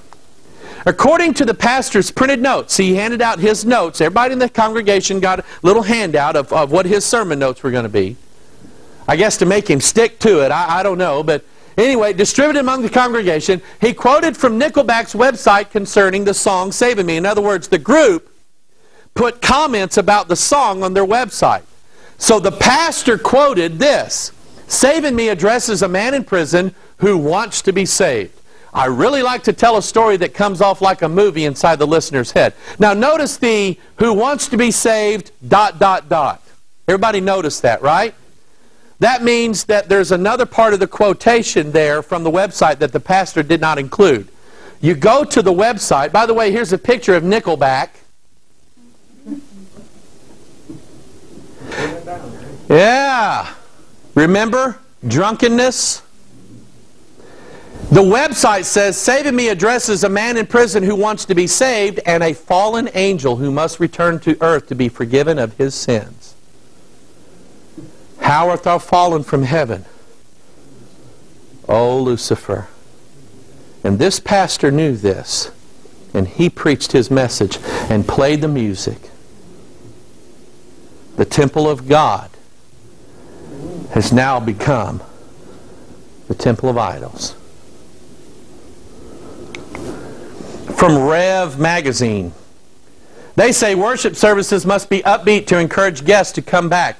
The worship may be meaningful, but if people are less energized than when they leave than when they arrive, what good is that? The message may be full of truth, but if listeners are thinking of their to-do list after church, what good is that? Services that lack energy will not be attractive to people who are deciding whether to return. Here are some ways to raise the energy level in worship. Begin by pumping up the volume. The impact of the same song sung by the same talented artist played at the same tempo will vary according to the volume. Louder music creates more energy. You should also consider the volume of the music played before and after the service. If it's loud, people will begin to talk over the music and the energy level in the room will increase. I thought we were supposed to invite the Holy Spirit in. Amen. Secular music in the church. Pastor Gary Lamb said, we have always used secular music in our services, especially if it had a quote-unquote spiritual message. But lately, we have been using a lot more secular music with no spiritual message, but it goes along with the message. Next week, we are playing, and he listed 2 secular songs. They both fit and work with the message. We are about the unchurched and have discovered playing secular songs instantly connects with these people. When you start that song, you can instantly see a look of relief that they know what is going on. Just a rock and roll concert's all it is. Rick Warren said, there are some types of people that your church will never reach because they require a completely different style of ministry than you can provide. And who is that? It's the elders. Can I tell you what the New Testament doctrine is? New Testament doctrine, when you drive them out, you ain't got a backbone anymore. Huh? You know why, elders? Because they remember the old ways. They remember where the old paths are, and they know how to get to them. They know how to seek them. And that's what God said, isn't it? Seek ye out the old paths. How are you going to find the old paths? Ask the old guys in your church. They remember where they were. You guys drive them old towns you used to hang out in, you grew up in, and you remember where all the old stores were, all the old hangout. Amen? You see, they want these guys driven out.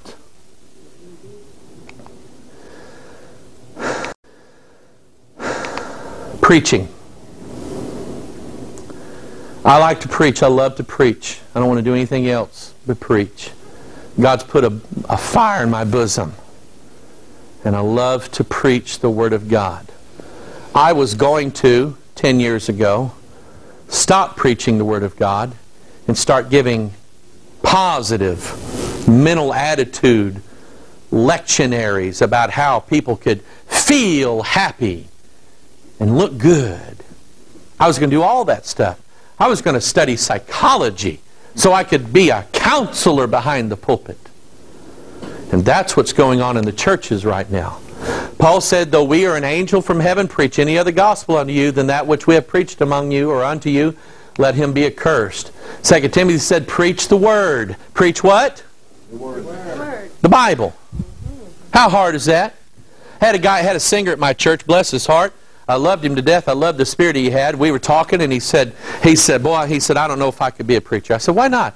He said, the responsibility of having to come up with 3 messengers or 4 messages every single week. He said, I don't know that I could do it. I said, I'll tell you what I found out. When you let God give you the messages, you don't have to come up with them. That's right. Now, I tell you what, I like to preach. I think it's the easiest thing in the world to do is get up and preach when you've been with God. Amen. It is. Oh, here's Joel Osteen. Boy, he's a preacher. You seen his show? Boy, he's got a big wing-ding little thing going on, doesn't he? He's the new preacher. You know what? He's a false prophet. He's a heretic.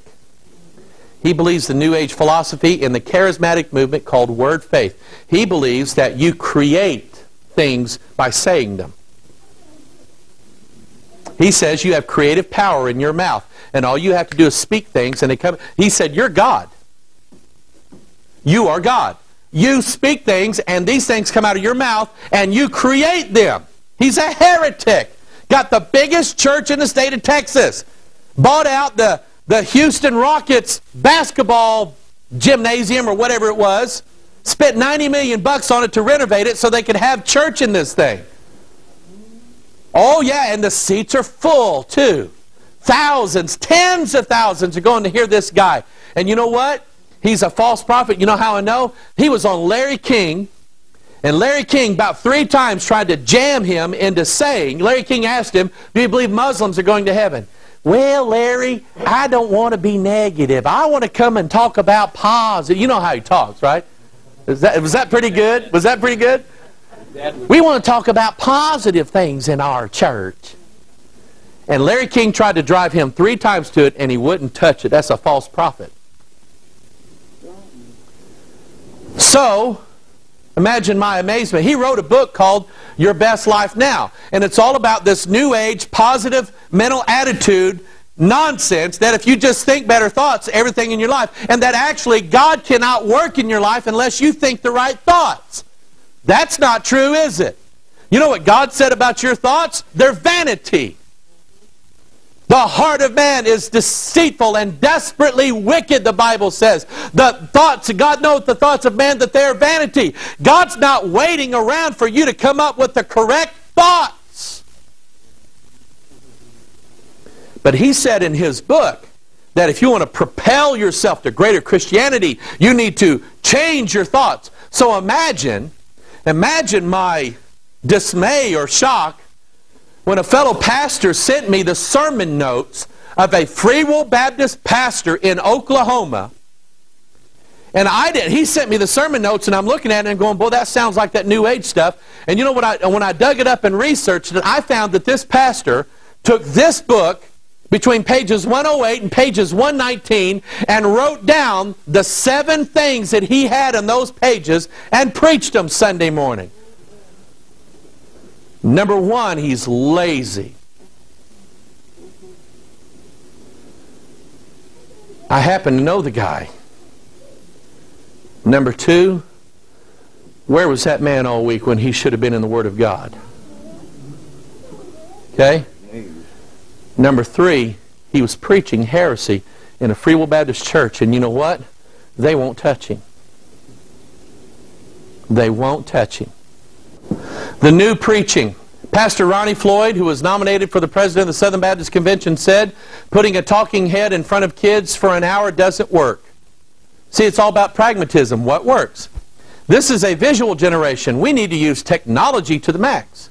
Now, this is from a guy whose church includes a fire engine baptistry that's designed to shoot confetti out of cannons when a child is baptized.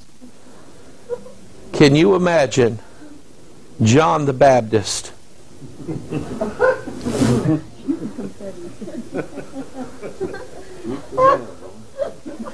It is funny to an extent.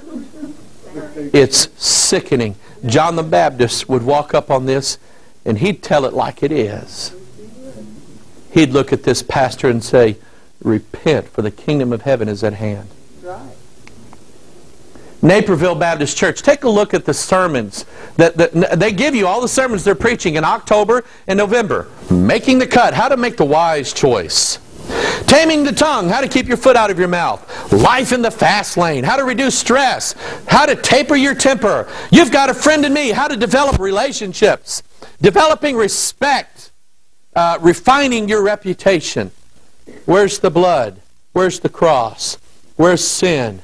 Where's preaching on adultery? Where's preaching on pornography and drunkenness? Where are those things in those messages? They're not being touched anymore. Not being preached anymore. Daybreak Church, in Hudsonville, Michigan. Sermon series called A Guide to Domestic Bliss. Willow Creek Community Church, Rick Warren's church.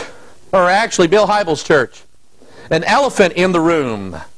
Some blessings and struggles revolve around relationships, dating, marriage, parenthood. One of those secret sermons is entitled In the Bedroom. Remember what sells? Hang on to you. Put your seatbelts on, guys. We're fixing to get there. Buckhead Church, Atlanta, Georgia. A sermon series called I Marriage. Okay? It's all about relationships. How to have a better marriage life. This sermon series, a conference, Sex and the Supremacy of Christ. Bay Area Fellowship, a sermon series called Thank God for Sex. Sermons entitled What Makes Housewives Desperate? The Greatest Sex You'll Ever Have. Whole sermon devoted to that. Here we have Ed Young. Did a sermon series called The Sexual Revolution. A 5-week series. One of them called Stripped. Another one called Heaven on Earth. Another one called Leashed. You see, these are innuendos, aren't they? Do Your Thing. Messed Up. In fact, Ed Young, this is from their website, Ed Young shows us that when we learn to associate it with the right things, sex takes on a new level of meaning and influence in our lives. And by putting sex in the right place, we can actually experience heaven on earth. I'm going to play another clip. This is Ed Young preaching on this series on sex. Herein lies the problem. For far too long, we've kicked the bed out of church and the church out of the bed. During this series, we're going to bring the bed back to church and the church back in bed because sex is worship. Because sex. This lady preacher, look at it. September through October. Making love lasts a lifetime. God's plan for sexual intimacy. Habits of unhealthy marriages. What men wish women knew about men. What women wish... This is disgusting. It's in the church. And remember who's bringing it in. She is. Who is she? Mystery Babylon the Great. The mother of who? Harlots. New Spring Community Church.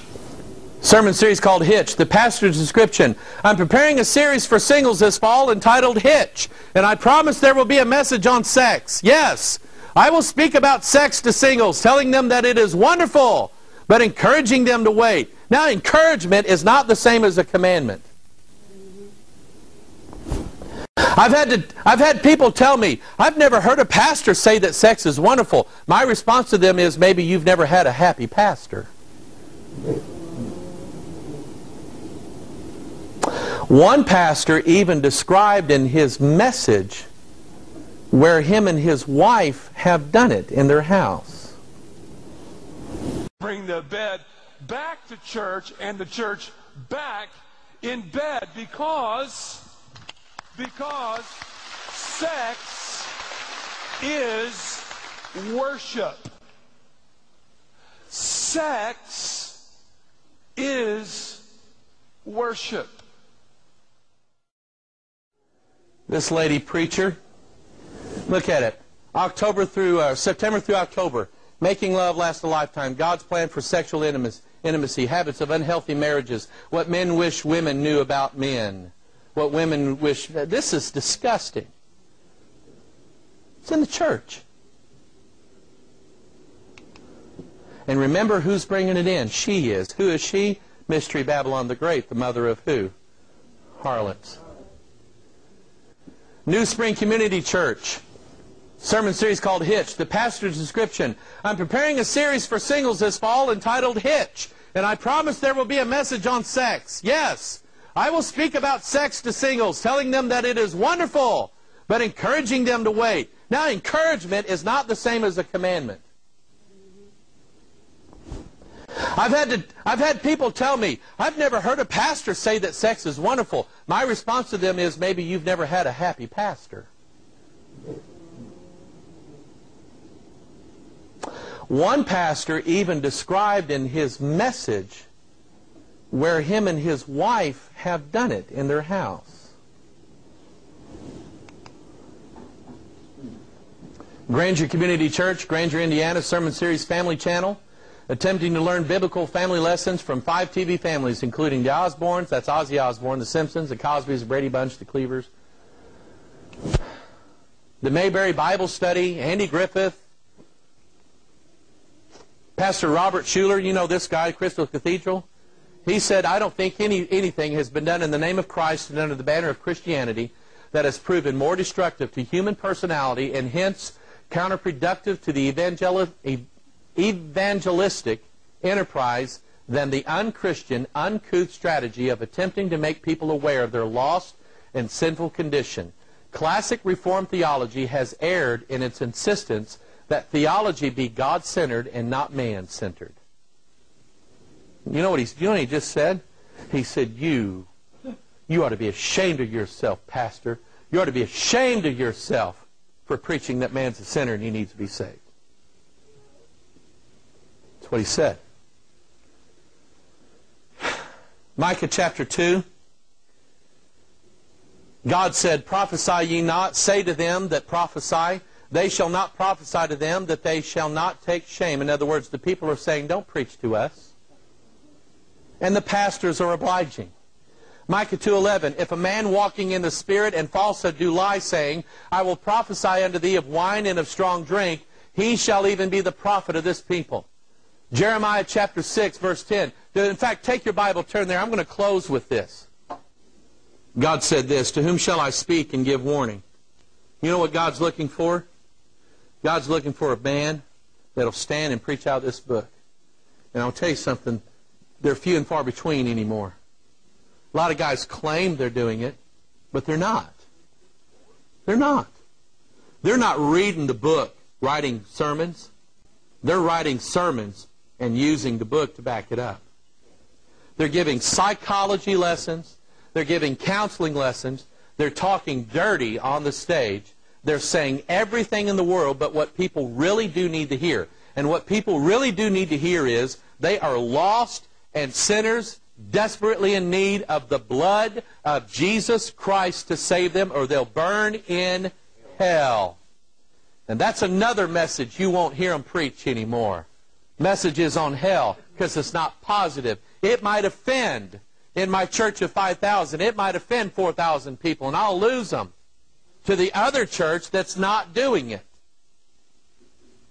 So God says, to whom shall I speak and give warning, that they may hear? Behold, their ear is uncircumcised, which means their listening ability is not governed by the Holy Spirit.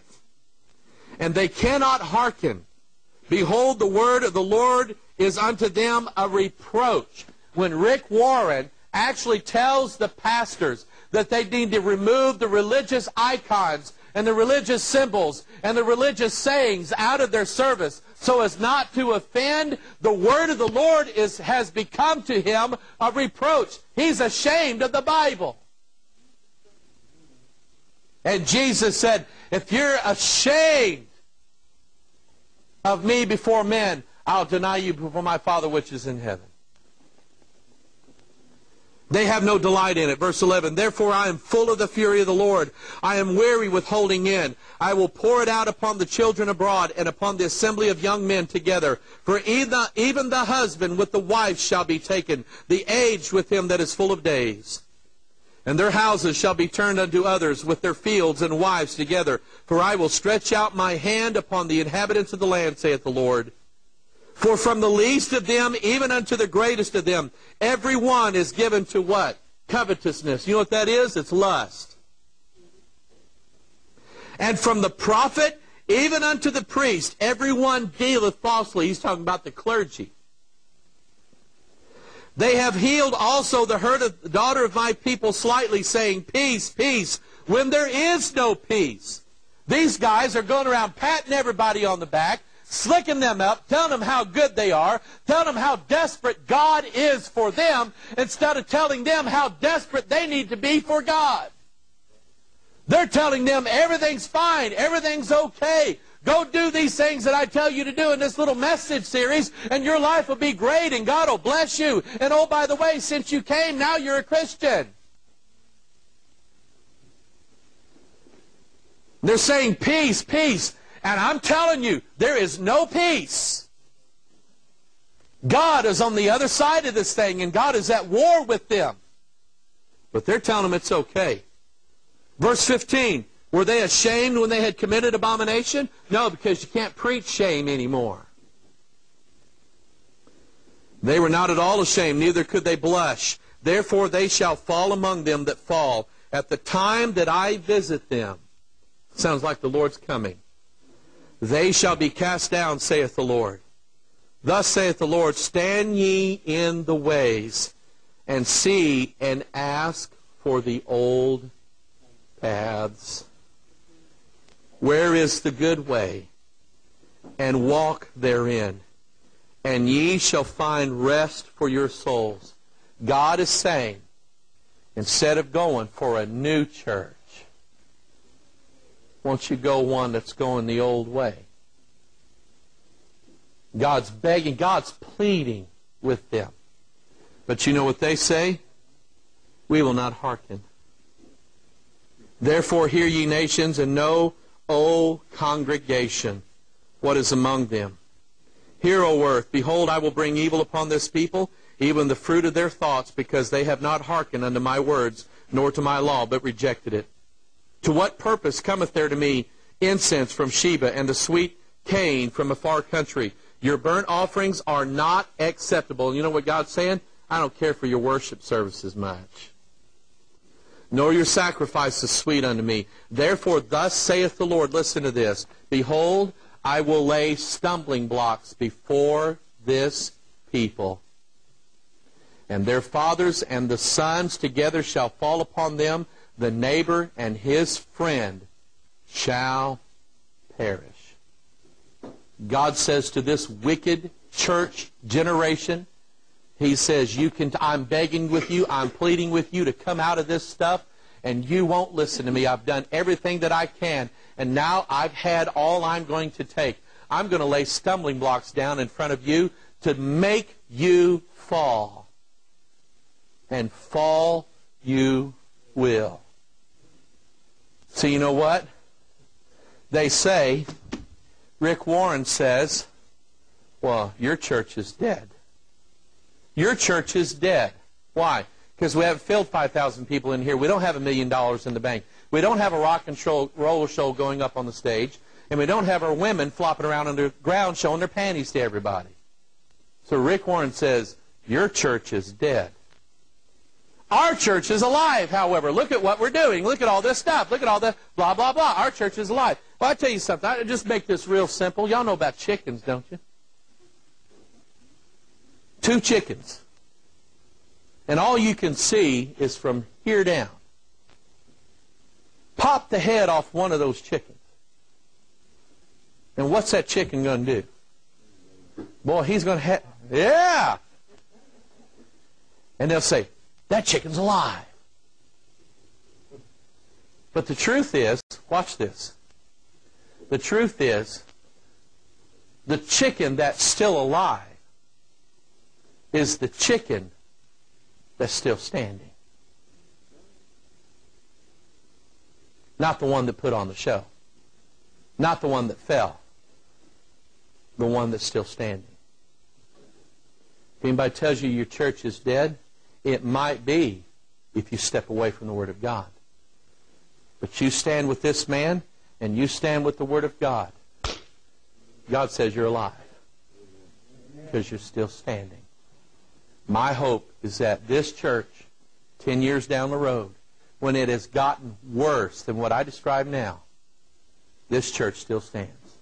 What my hope is for those who watch this is that 10 years down the road, your church still stands on the old way. God bless you tonight. Thank you so much. Thank you.